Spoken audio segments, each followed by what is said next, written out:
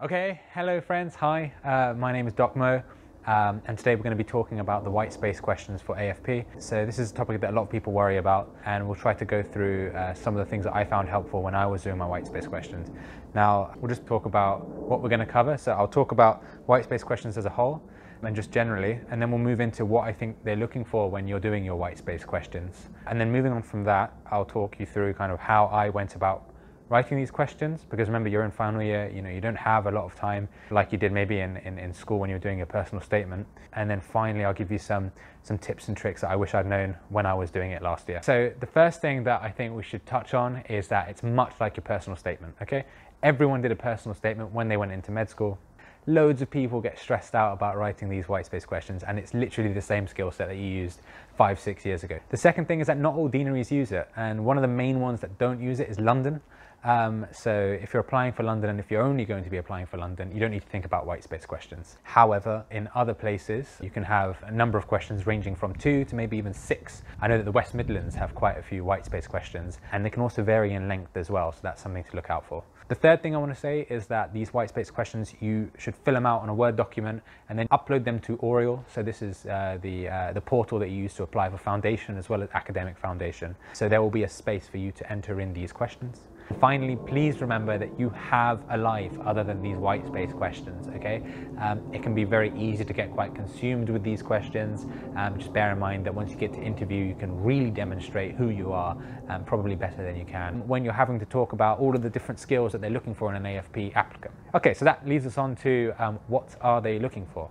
Okay, so the first thing that I would advise is you have a look at the person spec available for where you're applying to. So all you need to do is head over to Google, type in the name of the deanery, and then person spec or person specification, and then AFP, and then it will come up, and it's usually a PDF document. And what this is going to cover is what that particular deanery is looking for in a potential applicant. Just a word of warning, all of the documents are basically the same. They're looking for the same skill set. So first and foremost, they're looking for someone who's got good teamwork. So someone who can work as part of a healthcare team, and the healthcare team changes as you progress through the 2 years. The second thing, obviously, is you need to be able to demonstrate leadership, okay? And you need to have examples that you can bring up to demonstrate this. The third thing is you need to have clinical acumen. You need to demonstrate the knowledge of an F1 doctor at the interview stage. And this is doubly important for AFP because rather than having 6 placements as you do in a standard foundation program, you've got just 5, and then obviously you've got the 6th, which is a research block. So you've got less time and you need to develop the same skills. So you need to have that clinical acumen already.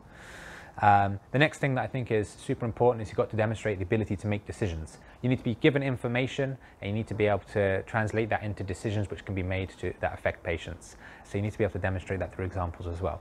On top of that, you've got to demonstrate that you took on some extracurricular stuff during your university years. And this is important because it demonstrates that you're someone who can take on extra work and still succeed. And obviously, when you're doing the AFP, when you're doing that extra research element, you need to be able to demonstrate that in the white space questions as well as in the interview stage as well.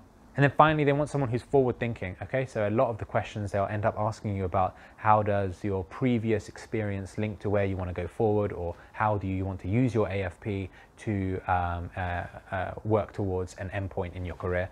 And I think it's really important that you can demonstrate that in the white space questions. Okay, so the next big thing that they're looking for then, aside from all of those skills, is they're looking for someone who can write. Now, you're applying for the academic foundation program. So whether that's you're doing management, or you're doing research, or you're doing teaching, you need to be able to write, okay? This sounds really basic, but essentially you're going to be generating research in the form of abstracts and papers, and you need to be able to therefore write using concise language and proper grammar. One of the ways that I like to think about the white space questions is they're basically just abstracts of your life, okay? You need to be able to summarize yourself in a short number of words, and that's basically what you do with an abstract. You're summarizing the whole research that you've spent 1 or 2 years doing, sometimes more, into a 200-word summary. So that's basically what it is. Each white space question, treat it like it's an abstract. Okay, so therefore you need to focus on crafting up these beautiful answers in pristine prose using perfect grammar, okay? And we'll touch on that later, how you can achieve that quite easily.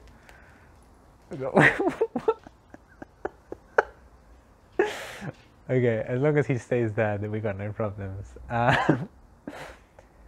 Okay, and then finally, I think they're looking for someone, as I mentioned earlier, who's done multiple things. So we kind of touched on this earlier. Now, I know this can be quite difficult because often there'll be one thing that you did at university that you were particularly proud of and really that you can use to answer all of the questions, okay? For me, I chaired the Surgical Society at my university, and obviously that was a big role, involved lots of events, and obviously I could have used that as an example for all of the questions.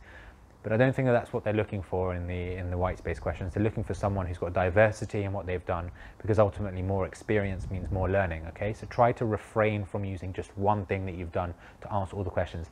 You've done loads of stuff, okay? If you're considering the AFP, you will have done conferences, you will have chaired evenings, you will have held talks, you will have done teaching, you know, you would have organized mad socials. Ultimately, you just want to make sure that you can include all of that learning, all of that experience in your white space questions. Okay, so the next section is all about how we're going to go about writing this. So we've talked about the theory. Okay, so the next section is all about how we're going to go about writing this thing. Now, we've spoken about the theory, what we think that they want included in these answers. Let's talk about actually doing it. So the first thing that I would recommend doing is come up with a list of 2 or 3 bullet points at most that you're going to cover in each of the questions, okay? So literally, if you've got 6 questions, for each of those questions, come up with 2 or 3 bullet points that will form the outline of what you're going to say.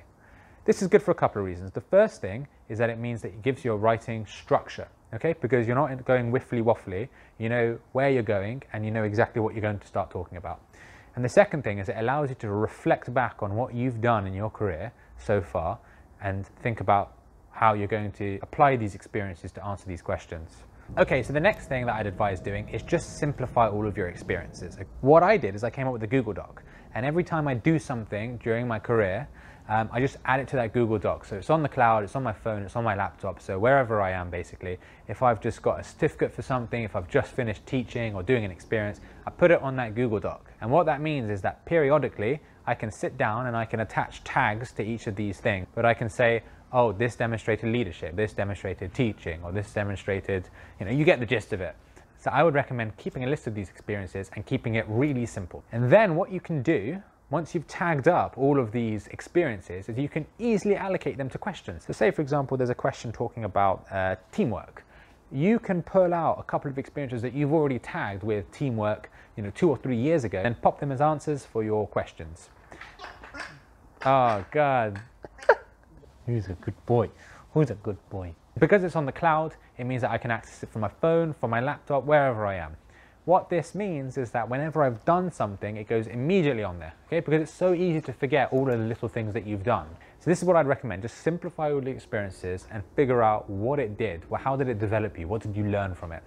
Okay, now some of you will have done GCSE English, and many of you will have been taught the point evidence analysis method of writing long pieces of text. For example, you can say I am resourceful or I'm a good communicator, and your evidence could be, I don't know, I organised a trauma conference, and then the analysis part is pulling it all together into a long, juicy sentence.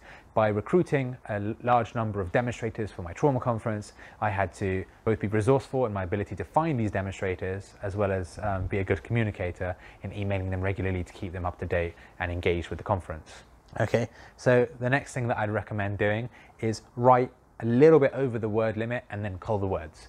And I think this is a really good strategy because ultimately you have to sit down and delete words, and that process itself makes you try to decide what's important and what's not.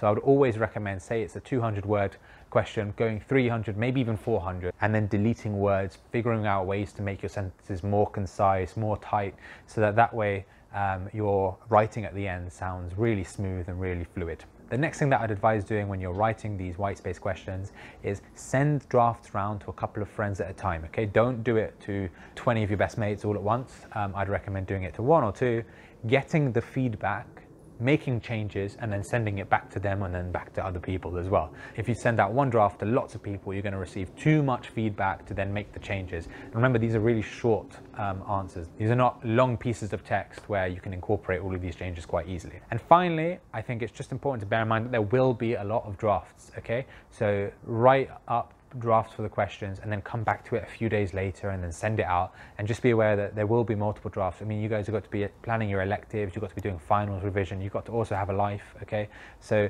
you need to just bear that in mind when you're writing these questions. Prepare to make loads of drafts and small changes regularly. Okay, finally, some tips and tricks that I wish I'd known before I'd started writing these questions when I was applying for the AFP. Okay, so the most important thing is see the big picture. What message are you trying to convey about yourself? What points are you trying to say that reflect who you are? And then with that in mind, come up with the answers to the questions.